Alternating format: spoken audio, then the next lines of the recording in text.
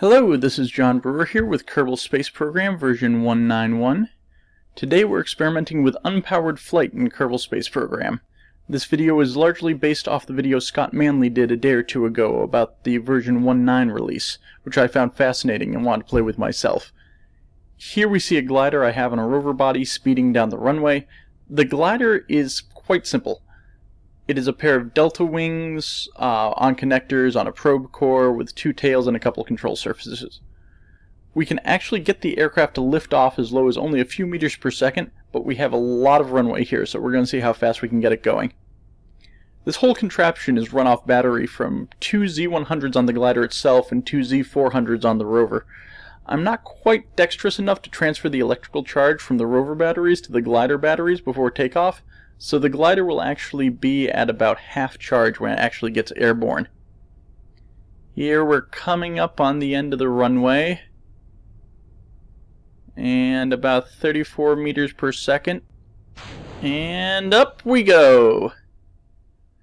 Now I want you to first take note right now that I'm at about 130 meters and about 5 meters per second. We're gonna nose down a bit to make our first turn. The rudders on this glider are a bit weak, alas, so I need to turn by rolling in the direction I want to turn and pitching up, basically banking the aircraft into each of its turn. It gives me this nice gentle turn, but it gets a bit squirrely given how incredibly maneuverable this very, very light aircraft is if I try to make a tight turn or a tight bank using this method. One very relevant note here, even though I'm still in this turn, which theoretically should be costing me energy, I'm still at 130 meters, and I'm now at 15 meters per second, which means that I am just picking up kinetic energy here. Now I'm pretty sure that my ailerons there are not flapping hard enough to actually be generating enough thrust to, well, now quadruple my speed, and I've actually gained a little bit of altitude. Now, I haven't seen any documentation on wind in Kerbal Space Program, so I'm going to assume that that's a bug of some description. During the development cycle of this glider, I actually tried a lot of different techniques to get the aircraft stable and flying in a reasonable manner. I can't imagine how I would actually transport this to Duna or Lathe or even Eve, where it would really do well, although I'd really like to try. I wonder if I could get it into the atmosphere of Jool. That would be interesting. I might have to try that in a later video. Maybe I can strap this to the bottom of a spacecraft and drop it as the ship does an aerobraking maneuver. I've only really had this design up about as fast as 150 meters per second or so, and that was during a steep descent, so I'm not sure if the kinds of forces of thousands of meters per second of wind involved with aerobraking are just going to tear it apart or not. Maybe I'll try a suborbital Kerbin flight and see how this glider reacts. That should be a novel experience. Of course, with all this free energy that I'm getting, I'm now at 140 meters and 18 meters per second.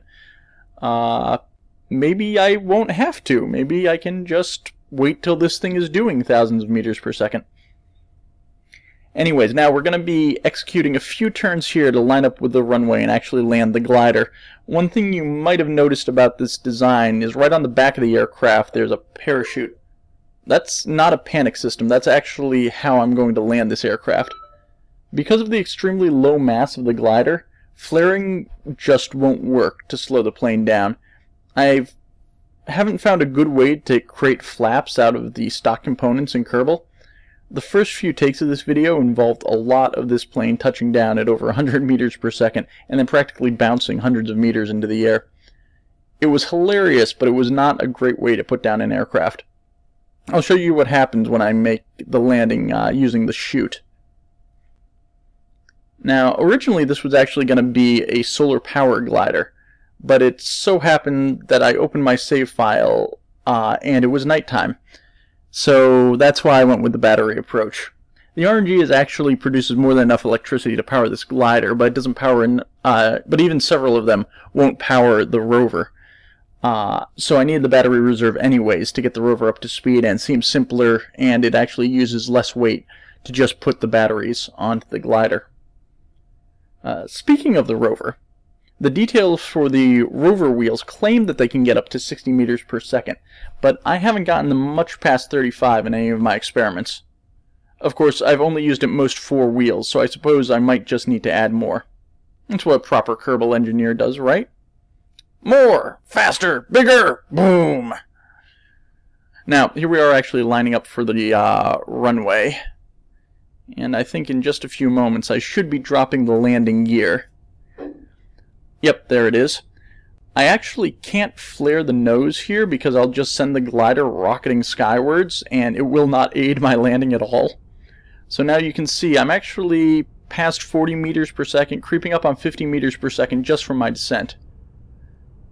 Fortunately, I have a lot of runway to work with, and once I add the parachute brake, this glider will stop relatively quickly. Here we go, and boom! Yeah, that's what happens when I touch down. Not exactly landable. So when we try it with the parachute, there we go. Nice gentle descent the last few meters down to the runway. I'll actually, we tip backwards because this is a rear-heavy design. But I can bring the nose down so the front wheels will touch down and the brakes can actually do their job. And then we rock back again. Well, that is Unpowered Flight in Kerbal Space Program 191. I had a lot of fun making this video and I hope you enjoyed it. This is John Brewer. Come and learn from my mistakes.